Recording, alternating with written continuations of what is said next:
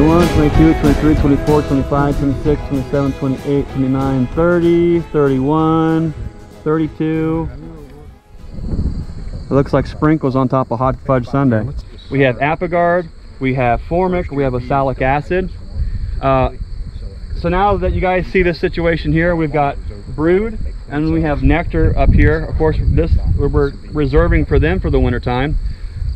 Hannah, you're the Apimaye queen. What do you think we should do about treating the mites in this colony? Formic Pro.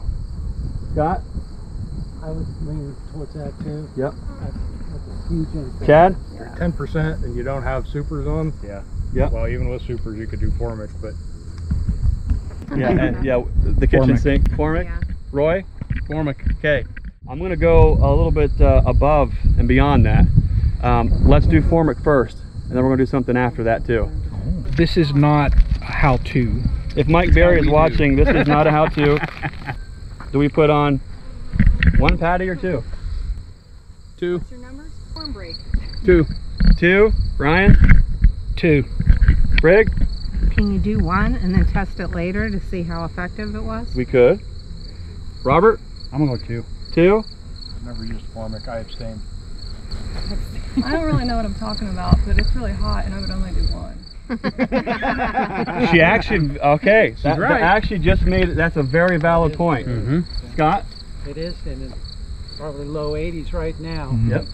And it's going to be 2 more days this week. Yeah. We have one day where this product is 1 degree above the threshold. But here's the caveat. We're in an Apimaye hive. Insulated. That's going to help. Raise your hand if you think we ought to do 1 pad. 1, 2, 3, 4. Raise your hand if you think you ought to do 2 pads. Let's do 1. We're learning. And the only brood that you have is just in the Right. one area. Yeah, and that's right. We are low in brood. It's only in the 1 box. It's only about half of that box. I feel good about 1, and here's the reason why. We're going to get this put back together, and I'm going to show you the next thing that we're going to do just to help out just enough. This episode is brought to you by Nature's Image Farm. If you're interested in NUCS, packages, queens, or supplies, visit us on the web at naturesimagefarm.com.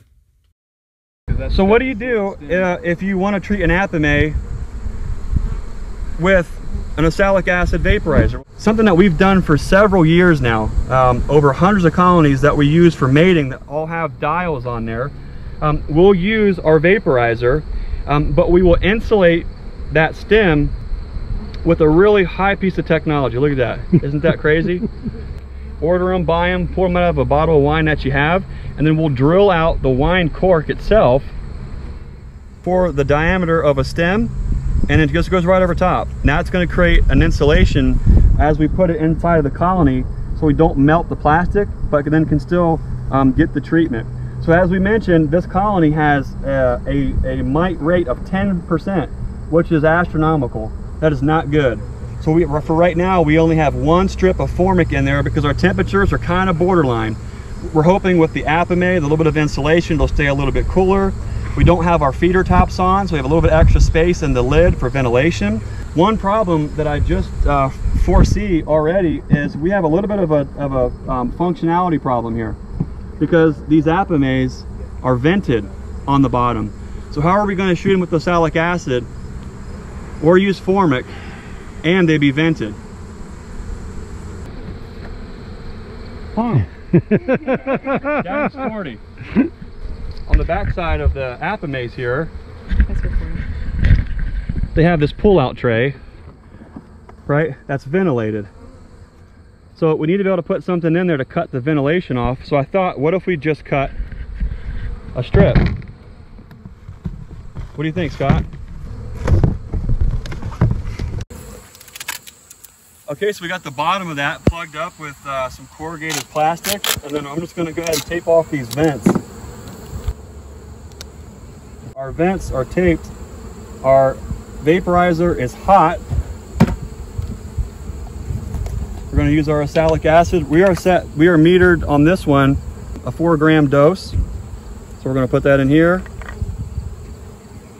We have our oxalic acid. All right, we have our cork I'm going to put the cork right into the entrance. We're going to drop our oxalic acid in, hit the plunger. We're getting, look at that. I got vapor coming out of the top box. Okay, so we're looking at our temps. Temps are running down. Now they're climbing back up. About done. What was that? Maybe 45 seconds or so at the most. We're able to use our hot oxalic acid vaporizer without melting the plastic. Beauty. Just by using a cork. And then what we're going to do on this is we're going to close the ventilation all the way off on this and this for 10 minutes, so all of our vapor can kind of go through the colony. So on this one, 10% is kind of high. What do? You don't really hear a lot of mixing products together. In this case, we have one pad of formic dosed on this colony, and then we also hit them with a 4-gram shot of oxalic acid just to help knock down all those phoretic mites.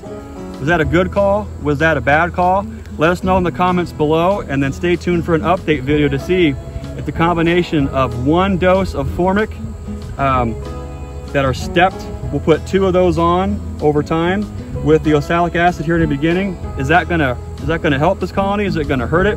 Let us know what you think in the comments below, and then stay tuned for the update video to see what it actually did. All right, hey, thanks for Scott for holding the camera, and we've got Susie holding the camera on some, and we've got Brian holding the camera, and Hannah was in the video. Look, hey, thanks everybody for helping us here with the learning yard on the things. Where's Brian? See, there's Brian.